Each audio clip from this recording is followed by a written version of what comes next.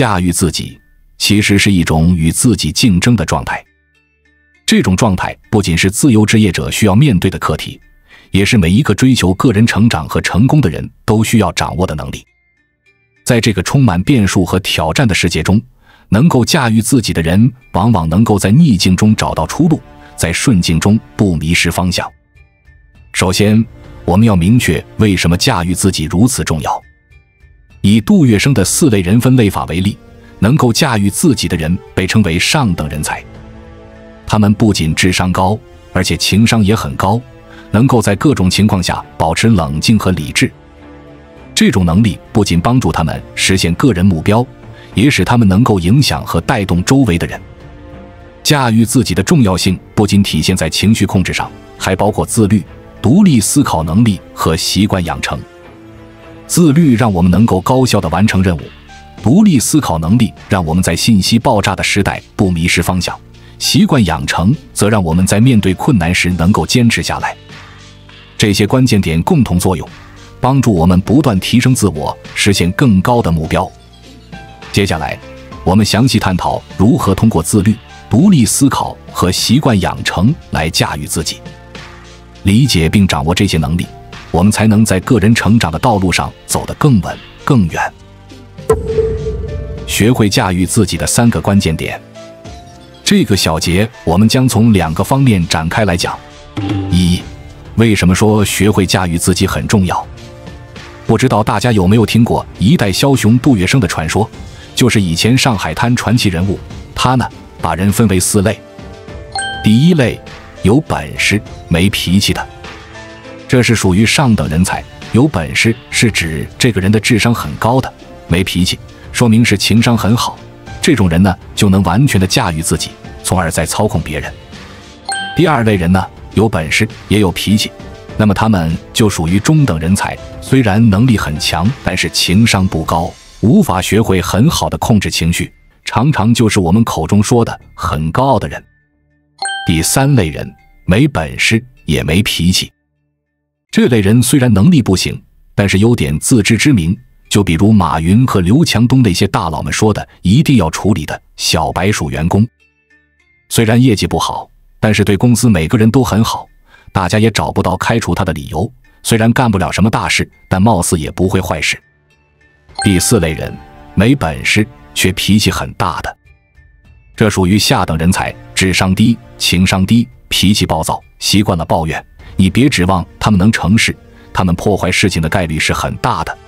其实杜月笙的这个对于人的分类，它的核心点就是能很好驾驭和控制自己，其实就是人与人差距很重要的一个因素。我们之所以要学会驾驭自己，就是为了能更快地完成自己的梦想和目标，让自己成长为自己满意的样子就可以了。我记得我最早做自由职业者的时候，也是不懂得驾驭自己。你看，我很喜欢自由，但是呢，自由职业肯定会遭受很多的非议，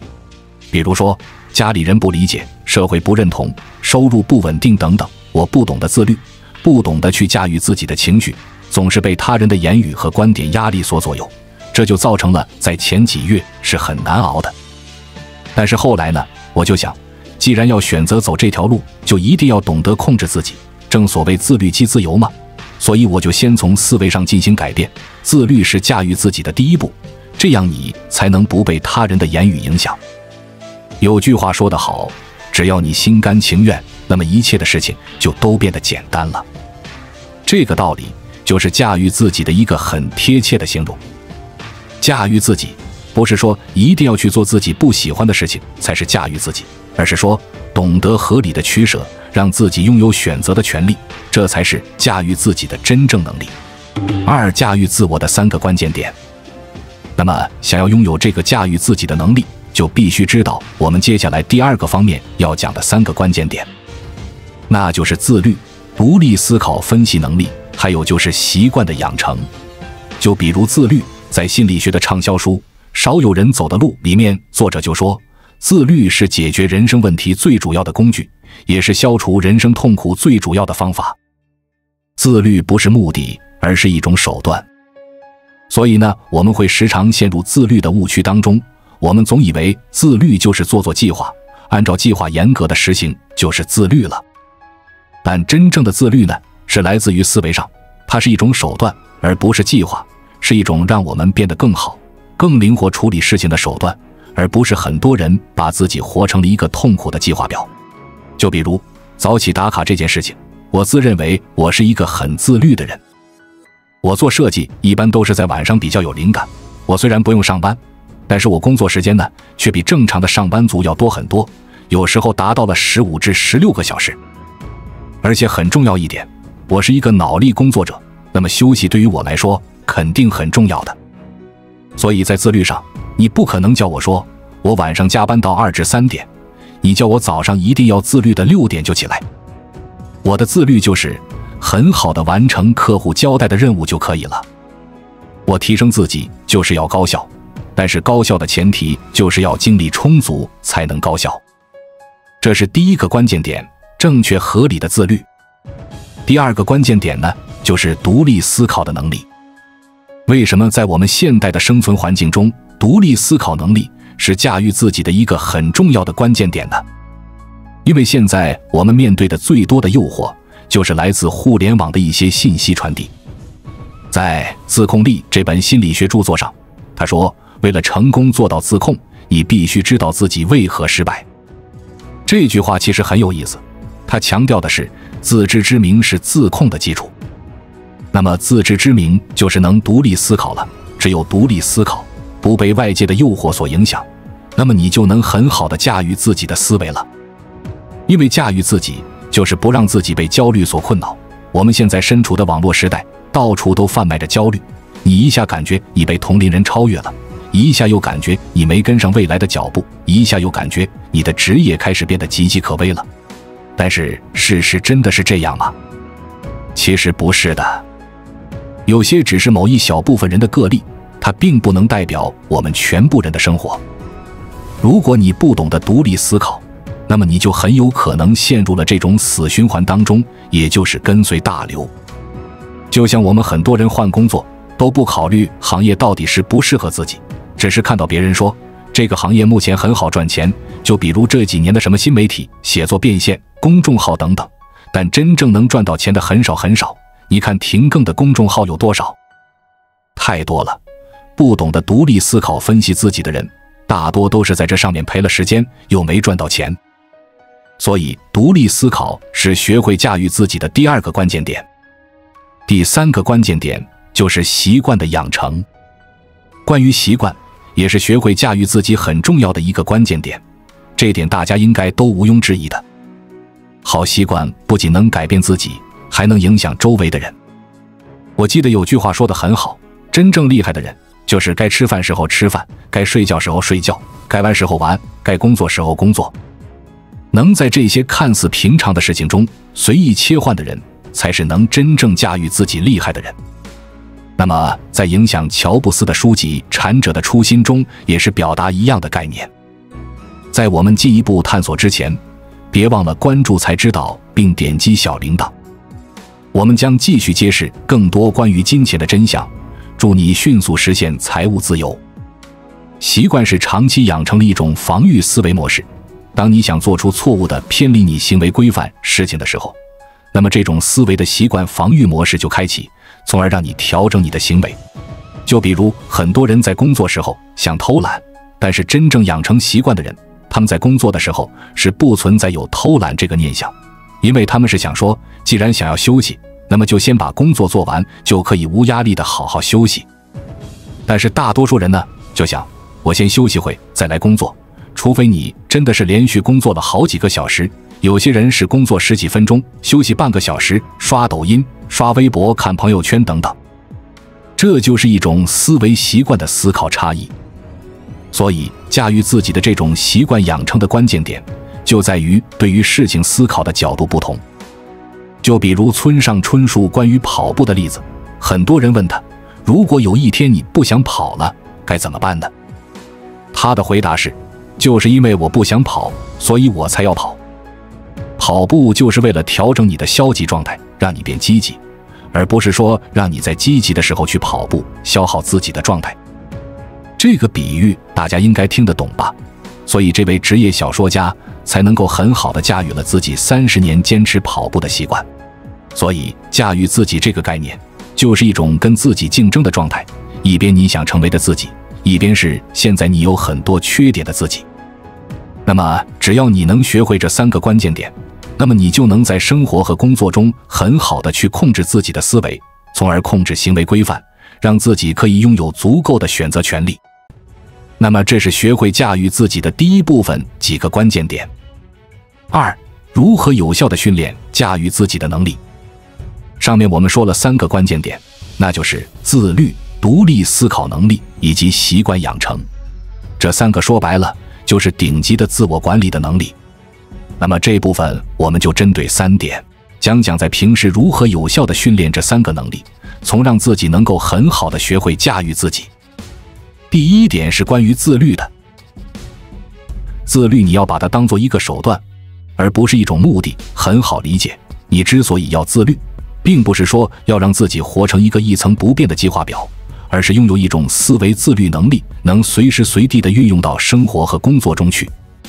那么关于自律的训练有几个关键词，那就是有效、灵活、不断自省，以及结合自身的情况进行合理分析。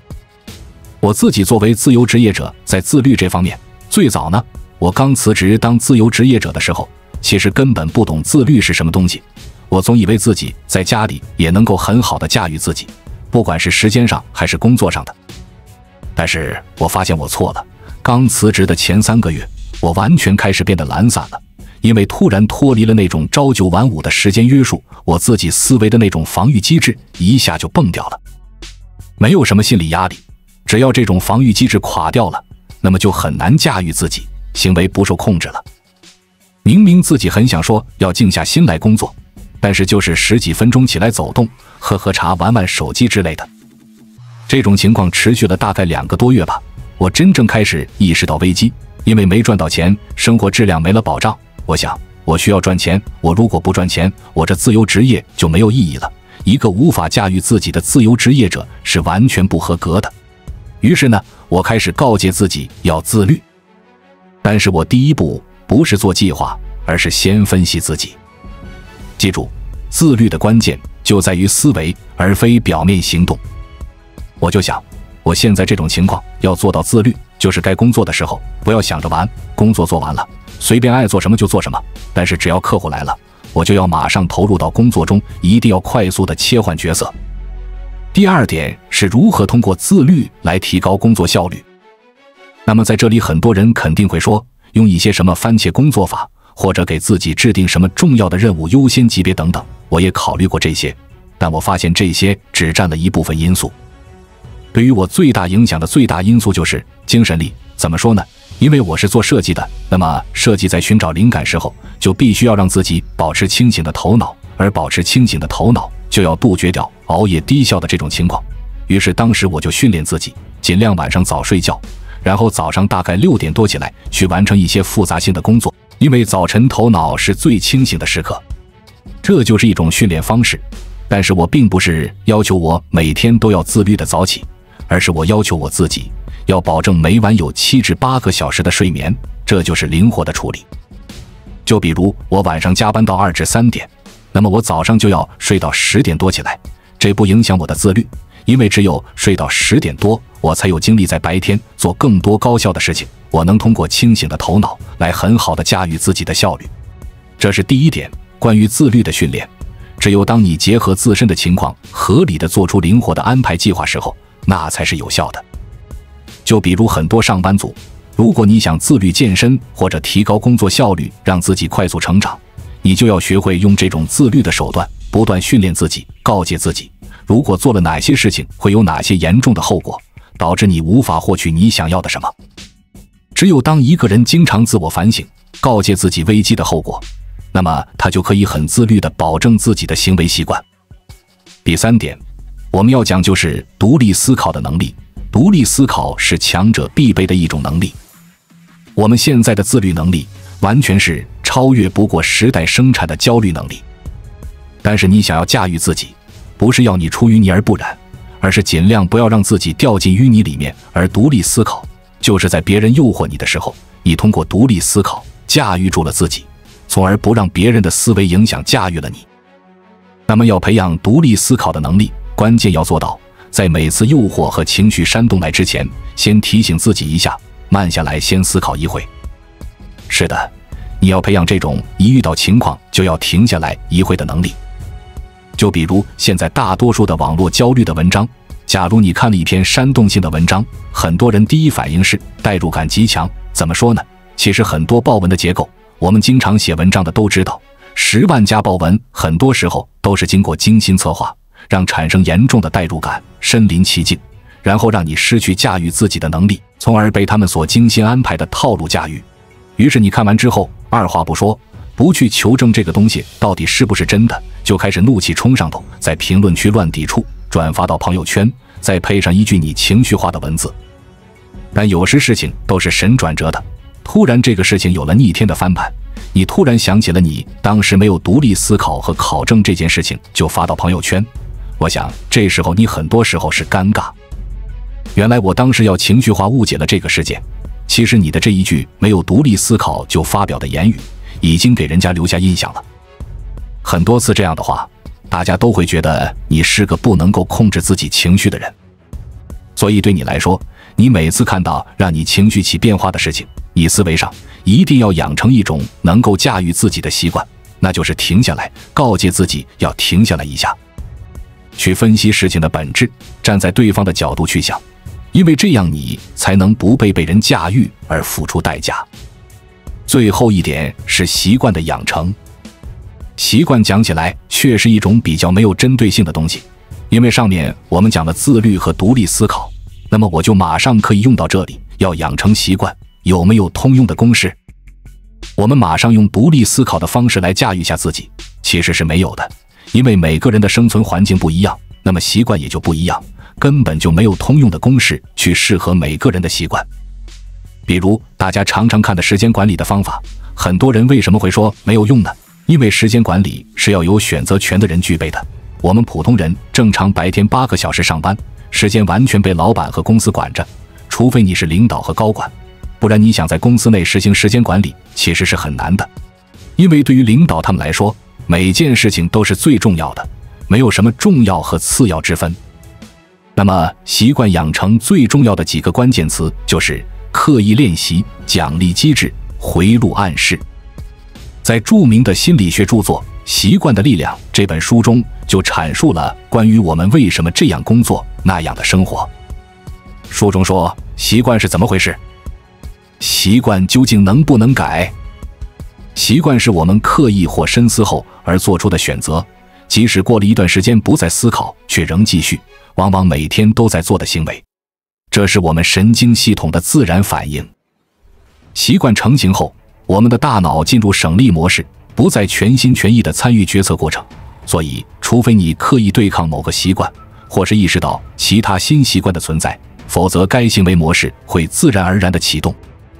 你想改变习惯，先要了解你属于你自己的习惯回路。那么习惯回路是由暗示、惯常行为和奖赏3部分组成。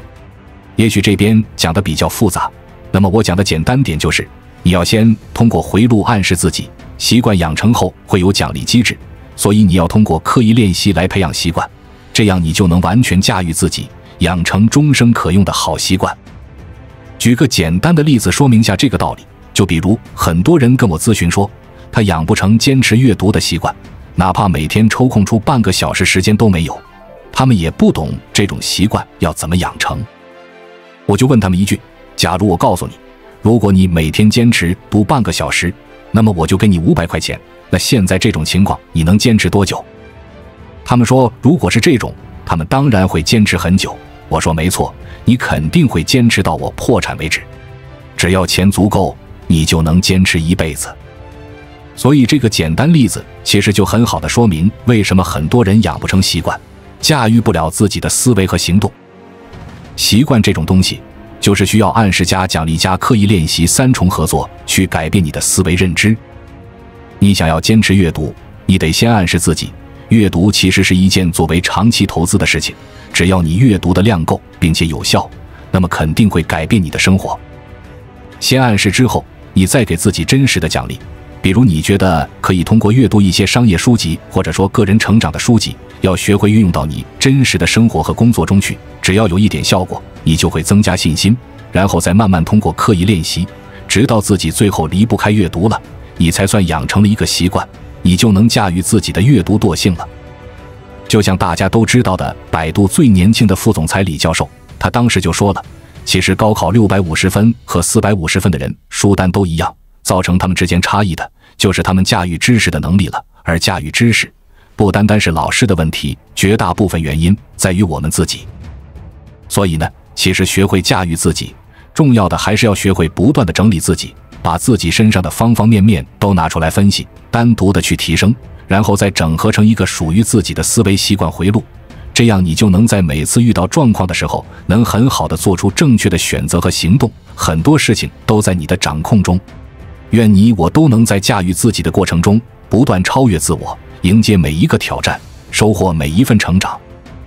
愿你我都能拥有清醒的头脑和坚定的意志，在追求梦想的路上不忘初心，砥砺前行。关注我，我是才知道，带你解锁更多金钱的真相。